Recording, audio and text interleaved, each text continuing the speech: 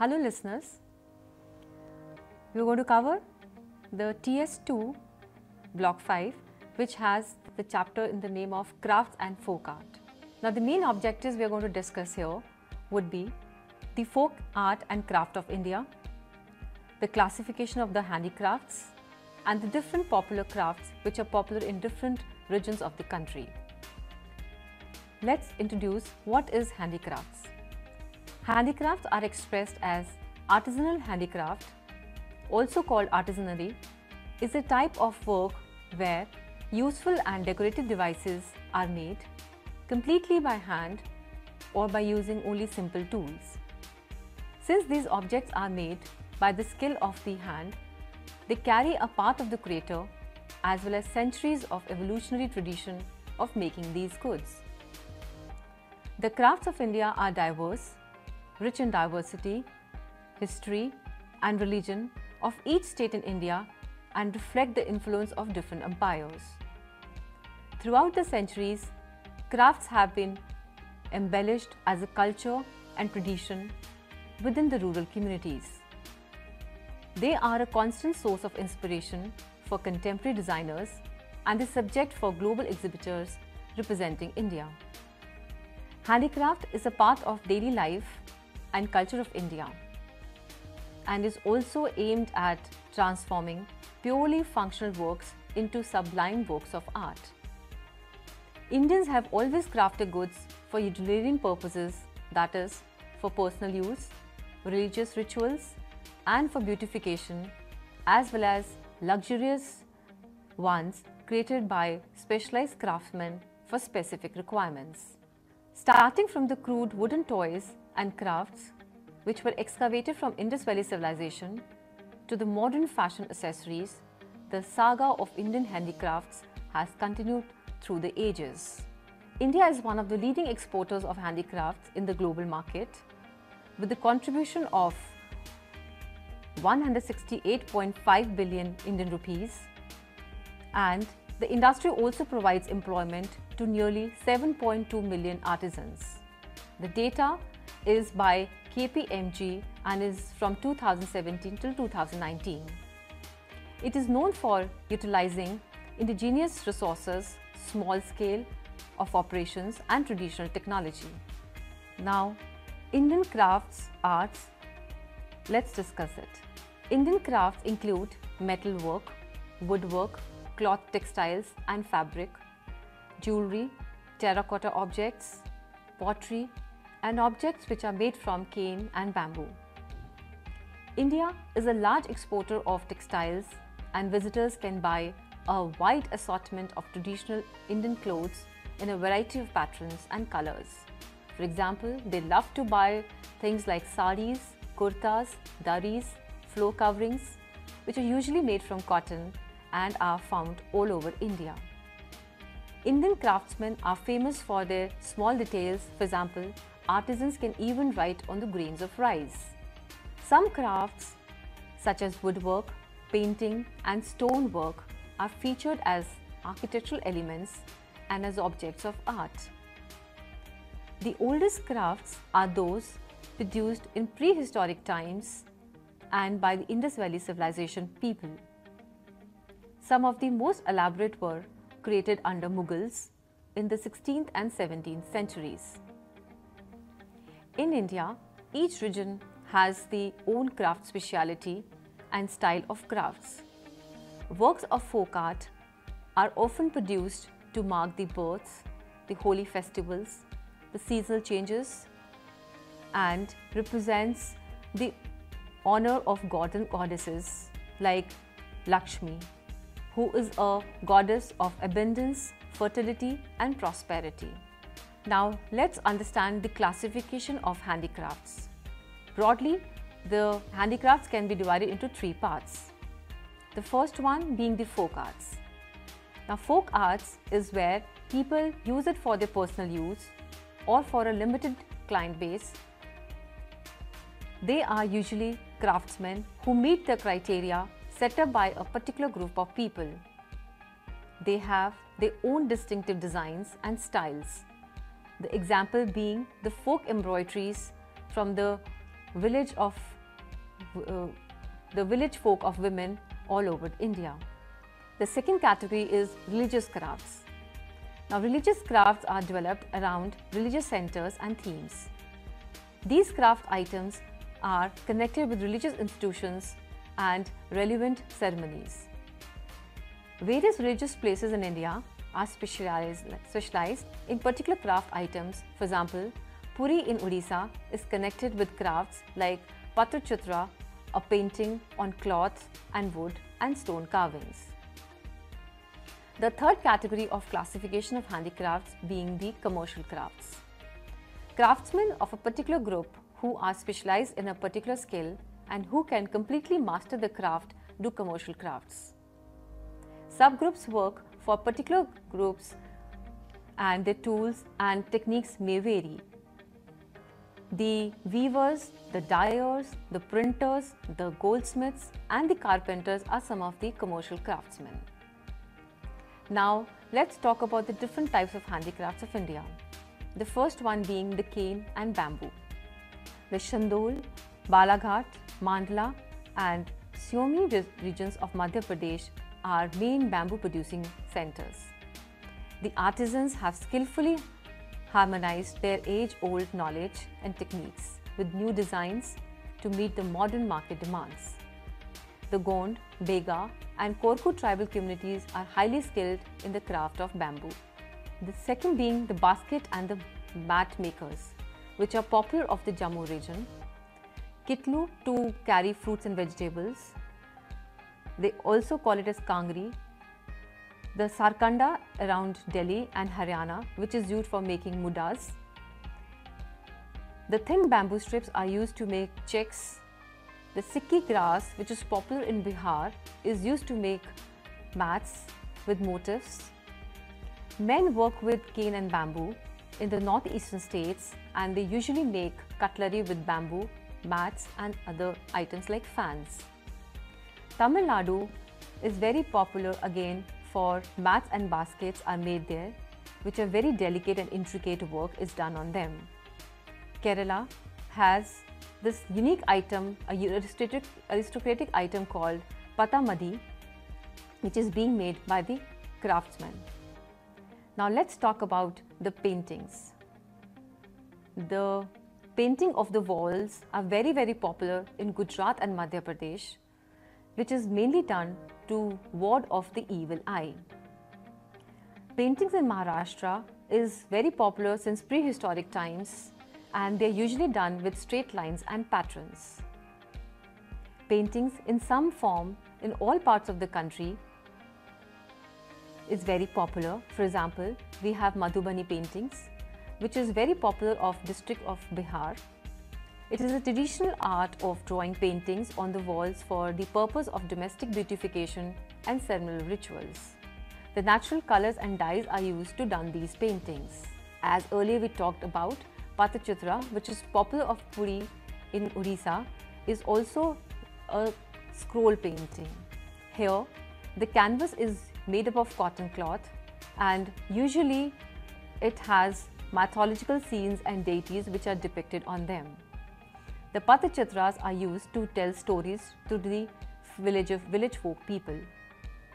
Lord Jagannath and Vishnu Avatar are the popular deities which are marked on these Patachitras. Traditional Tanjavur glass painting is also very popular, which is also known as embossed paintings with gems and gold. It usually uses traditional colors made from vegetable and plant pigments, which are mixed with tree gum. This art originated in Tanjavur during the Maratha period in the 18th century.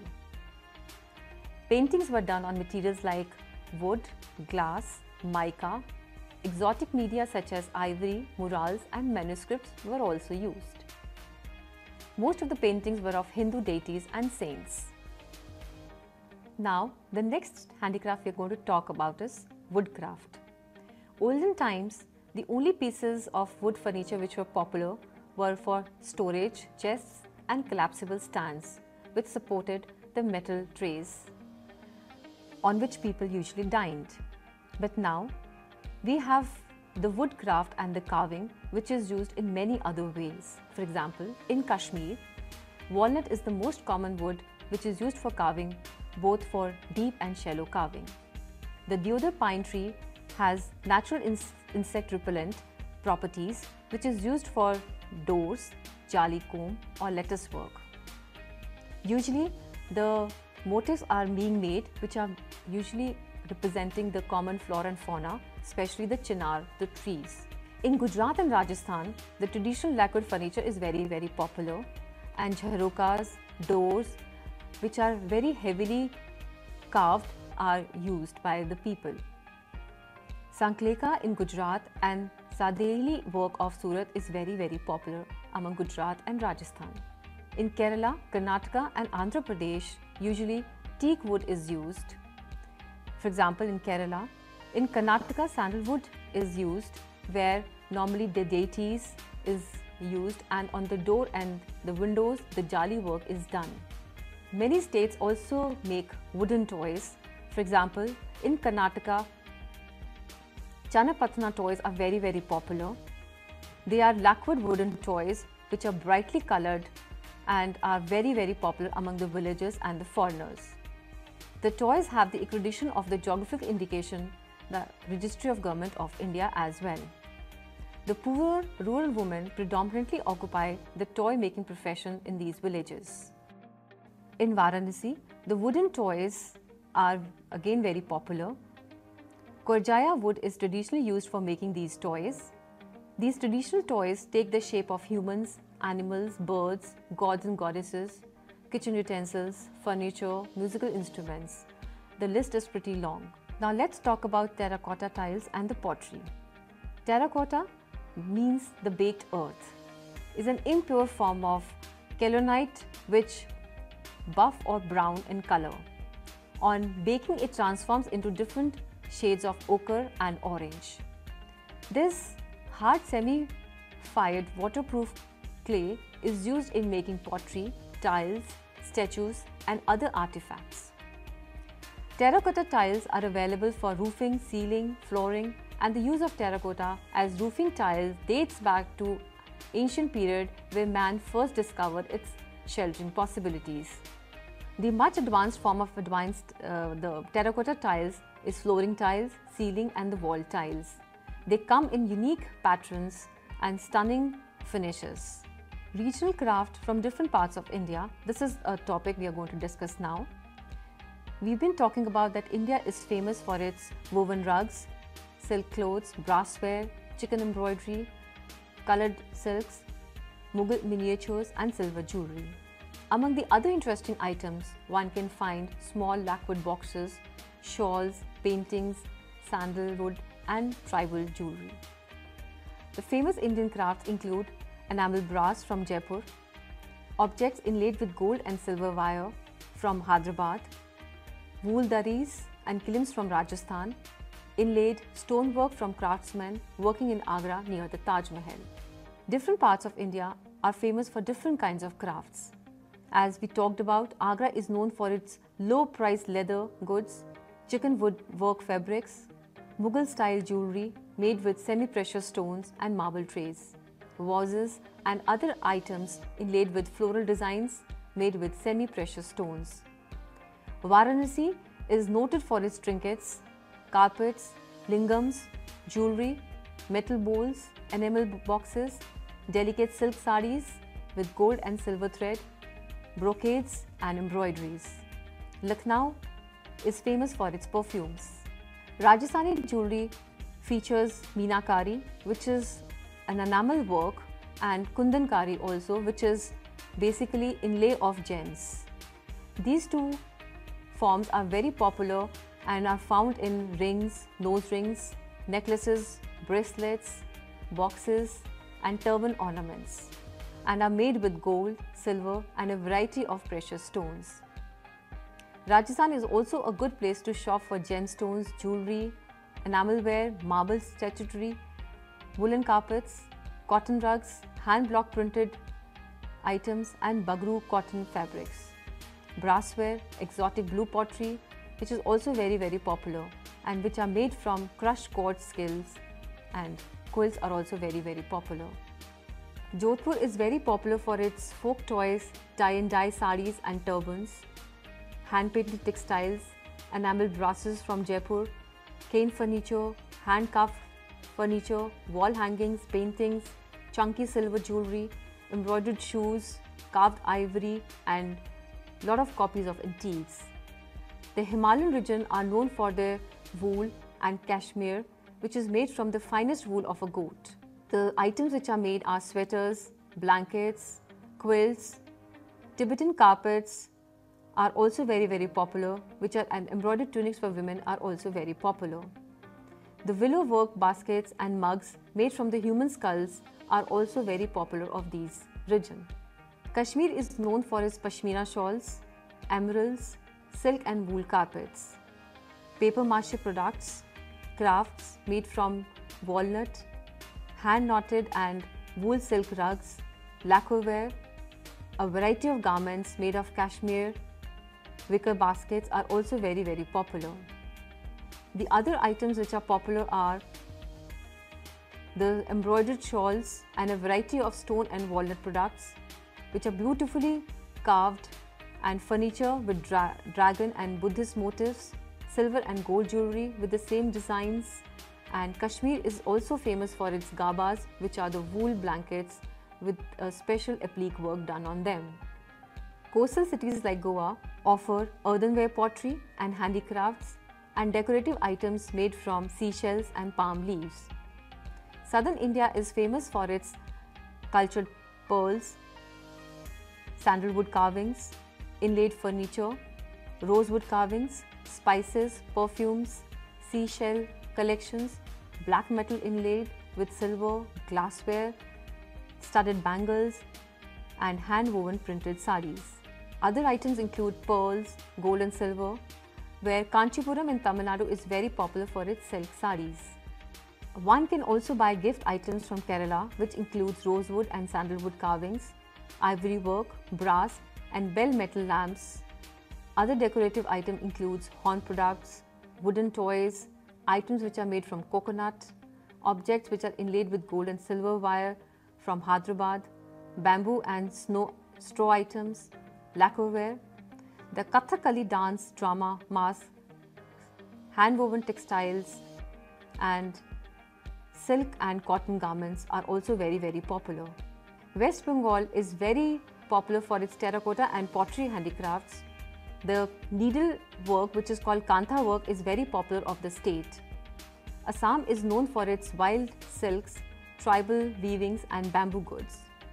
Odisha, one can find intricately carved stone carvings. At Maharashtra offers fine muslin and hand-woven silks. Gujarat produces handsome hand-woven tie-dyed silks and textiles and patchwork and glass wall hangings. In South India, the Mughal era wall paint hangings are very popular. Now, these hangings are centered where the artists made no attempt to model their features in light and shadow, preferring instead of an outline their contours, costumes and adorn them with flower patterns everywhere. The artist who created these hangings first completed the design on paper or parchment and perforated the outlines. The design could then be transferred to the cotton and added them along with the colors in a technique called resist dyeing. The other popular handicrafts are the stonework all over India. The homes of healthy court officials were beautified by inset stones, tiles and window work was decorated. The walls were decorated, the fountain courtyards and the domes of palaces. The doors, shutters and the paneling of the walls and ceilings were carved and inlaid in geometric and vegetal designs. The furniture was sparse but was mainly made of marble with jali work and stone carvings. The Indian textiles popular were, since ancient times, India has been famous for its fabrics. It is said that the Greeks and Romans came to Banaras to buy the finely woven cottons. These textiles are called muslins in tribute to their place of origin. Ikat weaves and permanently dyed cottons are equally ancient textile techniques. The popular ones we have here is cotton chandeli silk sarees, silk maheshwari, where silk and cotton is put together. Silk weaves and brocades very popular from Banaras, which is called jamdani. The baluchari, in which you have the miniature paintings done on them. We have Ornis, we have Tanjore silk sarees, we have Kanjivaram silk sarees, Kerala silk sarees, and Andhra again very popular for ikat silk sarees. For tie and dye, which is popular for Rajasthan, usually the popular pattern is Gharchola, which has squares which are made of gold threads. Patola, popular for Gujarat, has the thread which is dyed before weaving. The Pochampalli sarees with double ikat are also very popular of Odisha, and these sarees are mainly available in places called Sambalpur and Vichitrapuri. The hand printed, dyed and printed fabrics are very popular of form, which is called kalamkari, which are done on wooden block printing. The embroideries which are popular all over India is the first one being the fulkari, which means the flower crafting. This art of fulkari initially involved embellishment of odnis, which is the head cloth, which was embroidered with flower patterns. Over time, the craft technique became so popular and complex, and heavily embroidered odnis called bagh prints, which are garden prints, came to be in vogue. Odisha is very popular for torans, applique work. This form of embroidery is believed to have been introduced by Noor Jahan, the Queen of Mughal Emperor Jahangir. The popular embroidery we are talking here is Kasauti. Sources also attribute that chikankari originated in East Bengal, where the word chicken meant fine. Typically, the garments are first stitched and then embroidered all through. Skirts, sarees and table linen was also embroidered and then finished. The shawls and woolen weaves are very popular of Kashmir, usually called as Pashmina Kari shawls. The folk art, when we talk about, is also used as whole house decorations. The walls of villages' homes are often decorated with white rice paste designs in the form of flowers and animals. These are done to invoke the blessings of gods and goddesses at weddings, birth, the harvest season, or on religious festival days. The act of painting itself is ritualistic. Women in the town of Ludia in Gujarat paint pink designs on their houses similar to those found on textiles produced in the area. The women in desert of western Rajasthan paint their houses only once a year for the religious festival of Diwali because of the scarcity of water. The images are usually made from fresh layer of mud is applied to keep the house's wall from cracking. Peasant women in Odisha decorate their mud houses with images of leaves, vines and flowers made with white rice paste, which is applied with their fingers. Images such as lotus vine, a symbol of the goddess of protection, are invoked to keep the evil spirits from entering the house. The Madhubani paintings are made by women of Bihar. They do it to celebrate the festivals and life cycle events such as marriages. The work features unique stylized images of Hindu gods and goddesses and domesticated and wild animals. Women artists also produce the work of Madhubani on handmade paper and sell these commercially. Another type of wall decorative is known as mud mirror work, which is done in the Rawaris region of Gujarat. Mud houses in villages in Kutch sparkle with mirrors set into relief designs of geometric and floral patterns on inner walls. Floor decoration is also a ritualistic folk art carried out by many women to celebrate the special occasions on or merely sanctify the home. These are known as Kolam in Tamil Nadu and Kerala, Alpna in Bengal and Assam, Mandana in Rajasthan, Rangoli in Gujarat, and Chaukapurna in Uttar Pradesh. Now, the other handicraft we are going to talk about is Indian carpets. The weaving of pile carpets, however, was not native to India, and Muslims introduced the technique in the 15th century, Because of the rich patterns and colors, this Persian style of carpets was introduced in which a symmetrical field of styled flowers, birds and sometimes animals in combat were arranged in dense arabesque patterns based upon geometric order or in picturesque designs, and occasionally the Chinese symbol motifs such as the dragon, the phoenix and decorative birds and clouds were also carved. The main carpet producing areas of India today are Srinagar in Kashmir, Jaipur in Rajasthan, Amritsar in the Punjab and Mirzapur in Agra of Uttar Pradesh. Kashmir is famous for hand-knotted and wool silk rugs. Gabas, which are the woolen blankets with the special applique work, are very popular. Huktas, which is made from chain stitch embroidery from a hook called an ari, and Nandes, which is felted wool carpets, were embroidered with woolen chain stitches. The manner which followed by the weavers of Kashmir and Amritsar is the talim, which is in demand both times, which requires both time and experience. A coded color chart indicates the number of knots to the weaver and in their respective colors. The next handicraft we are going to talk about is jewelry in India. Jewelry was traditionally bought as an investment as well as for ornamentation. It was greatly prized as signs of family wealth.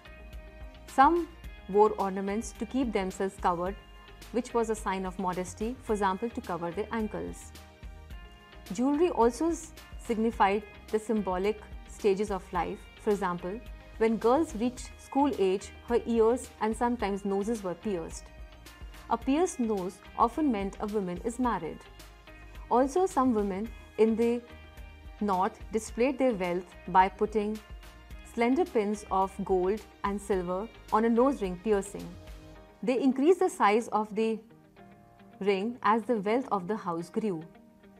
It was a tradition in the Mughal and Rajput courts to give elaborate gifts to impress and gain favors of the court people. Giving beautifully, skillfully objects that could be held or worn advertised the refined taste of the donor and was a way to advance one's position in the court.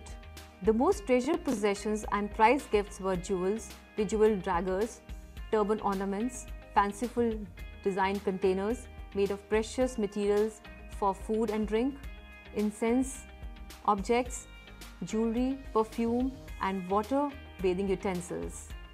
The writing equipments and hunting equipments were also very popular. The jewelry found in India includes ankle bracelets, toe rings, nose rings as well as necklaces. Tika and Shingar Patti were also very popular kinds of jewelry. The other items which were used along with gold and silver were ivory, copper and bronze. These were often inlaid with gems, semi-precious stones, beads or materials such as coral. The filigree patterns of Odisha are very popular, where flowers, butterflies, geometric shapes for this speciality. Rajputana and Mughal royal style remains alive in Rajasthan and Delhi. This Rajasthan jewelry features meenakari, which is the enameling work, which was invented by Iranians and was spread by Mughals in India. It mainly used gold, which is found in rings, nose rings, necklaces, bracelets, turban ornaments, and silver was used for artifacts like boxes, bowls, spoons and art pieces. Kundankari, which is inlaid with gems, was again very popular all over India. The gems and gold in India was used extensively for jewelry and for gilding precious statues. In Assam, gold is fashioned into earrings and necklaces, modeled over local flora and fauna. Varanasi is very popular for trinkets and Bengal for its hair jewels. Even terracotta jewelry was very popular. Terracotta jewelries are made of cooking earth and making it red hard. After the earth is cooked, the items are colored in different tints to give a perfect sheen. In recent times, terracotta jewelry like chokers, bracelets, pendants, necklaces create a different look if worn with either traditional or tribal dresses. These jewelries are available in glaze and rough finishes.